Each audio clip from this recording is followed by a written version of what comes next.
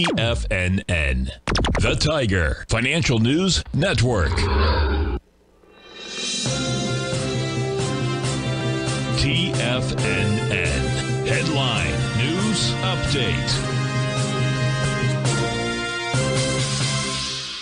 Good morning, everyone. Basil Chapman here on this third trading day of the new year. This is Thursday the 4th. We're looking at the Dow at this 10 o'clock Tiger Financial News Network market update.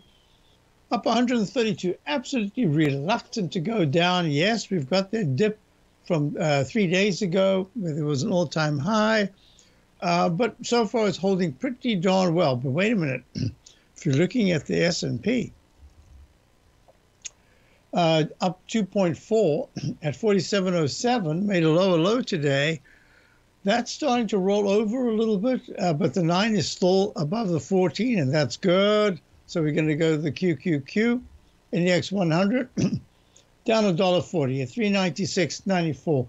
As far as I'm concerned, as long as there's SMHs, the semiconductors, down $1.47 to 164.50, as long as they are not rallying, it kind of stalls this rally. It's just kind of the overall market.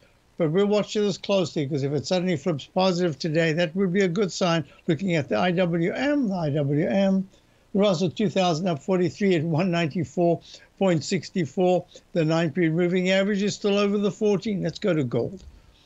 Gold is up 5 at 2,048. Tried to rally earlier this morning. It did, and it's held some of that gain. But the 9-period moving average is getting closer to flipping negative. But the dollar actually is holding quite nicely to the upside. It's up 2 cents, 2 ticks, I should say, at 102.49. Most importantly, this is a gray leg A. I can't call it a blue. In other words, it's just really the start of an attempt to a rally, and that is helping the market. So that's hurting the market a little bit. You're looking at bonds down almost a point and a half, 122 and 29.30 seconds. Ooh, that means yields are going high. And let's look at crude oil. Crude oil is trying to rally. It's up 19 cents at 72.88. It's okay. It doesn't look great, but it is trying to attempt to make that 200-period moving average in the weekly chart a springboard, but that hasn't really succeeded yet. So with that said, there's a lot to discuss when I get back from my show, the Tiger Technicians Hour.